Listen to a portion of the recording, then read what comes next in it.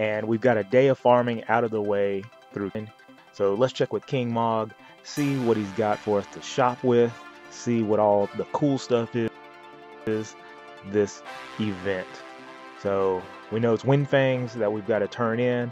I was really lucky yesterday, so I got a lot of bonus monsters, so we've got a pretty good start today. So we're going to talk about the items. I'm going to talk about them from two perspectives. I've been playing for a long time, so some of the stuff is not as good for me as it would be for newer players. So I'm going to look at it from both ends, and let's discuss. So starting off with the exclusive equipment, we've got the Onion Helm, which is attack plus 15% and defense plus 20%. That is a nice attack helm for someone who is just starting out. Now, you get the healthy boost only if you're Onion Knight, so of course it's much better for him. But it's still a really good helmet if you're just starting the game out. It gives your physical attacker a lot of extra attack that could be hard to get until a few islands in when you start getting like the green beret and other stuff. So if you're new, it's something I would pick up, but I wouldn't pick it up right away because we've got something that's going to be super high priority in just a moment that we'll talk about. The Onion armor is the same. It's heavy armor. It's got attack. It's really cool. Onion Knight unlocks some really useful traits with Naughty to help him out, so it helps him even more. But for a new player, it's not terribly expensive, but it would not be on my list until later, because the first thing we'll want to get, which I'm going to buy as well, is going to be summon tickets, because you need summon tickets. You need summon tickets all the time. So we're going to go ahead and get the summon tickets now.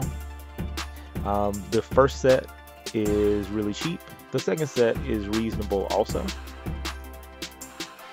at 3,000, so we've spent 4,000 so far.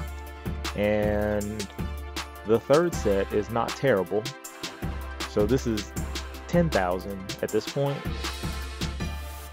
so that's not hard to get. The last set is 18,000, so that one may be something that you'll put off until later. I really don't have as many things to get in this one, so I'm gonna go ahead and snag it up right now. So I've got all my summon tickets taken care of. One other thing that I always make sure to get a hold of, because you're always going to need a ton of them when you go to the Fat Chocobo, and that's going to be the Star Quartz. So I'm going to get all the Star Quartz right now, so that way that's out of the way. Now, the exclusive equipment in this event is locked behind characters, so if you have these units, it's really good. If you don't have these units, it's okay. So, you know, it's one of those things that I wouldn't necessarily get any of the equipment unless you plan on using those units. I'll get the Casanova because I have Dash. I don't have Arya, and I don't have Onion Knight, so for me, the rest of the exclusive stuff is not going to be that great. These materia, the Heart of Fire, Heart of Water, Heart of Wind, and Heart of Earth, they could be decent in certain scenarios because they could top off your resistance to make you immune to an element if you set everything else up. But outside of that, it's not going to be the greatest thing in the world, so it's not something that I would buy right away. It can be very useful in a few situations, but it's not going to be something that you're going to have on any unit for an extended period of time. Probably one fight, or probably one fight at most, and you're going to be planning that fight. Right. We've got Metal Gigantars. If you need to level units, I definitely would just do this as soon as you can, because the higher level your units are, the more easier it'll be for you to run higher difficulties. And so that's going to mean that you can get more Wind Fangs back. So if you're new, definitely use this opportunity to level as many units as you can, so that way you can turn around and get a greater return for the rest of the event. Typically, these events usually have a second week that has a really difficult boss fight. So yeah, we definitely want to make sure that the units are in tip-top shape as soon as possible. So that's going to be something that's really, really valuable since the equipment's not all that great in this event. The mini pot bursts, if you don't have anything else to buy, they're okay. The 1% trust Moogles are not that great, so that's not something that I would get usually at all. The 10% trust Moogle for 30,000 Wind Fangs is a fantastic deal. As you can see, you're getting 10% for 30,000 versus the 5% for 50,000. Much, much better deal. Always snag the trust Moogle as soon as you can. That's the next thing that I'm buying on my list. And for the Crysts, I only get the Cryst when I have nothing else to buy. So that's after I buy all of my awakening materials. That's after I buy all of my items. I buy all of my elixirs and all the random stuff that I just like to stock up on so I don't have to craft it. So yeah, this event's not going to have a whole lot that you'll need to focus on. So just go ahead, level up everything with the metal Gigantars, buy all the fun stuff that you just don't want to craft, like the fine Alcryst and the Scream Root, so that way you can make magic keys. If you're new, that's going to be really, really useful because then you'll have more magic keys in order to open a lot of chests. So definitely snag those.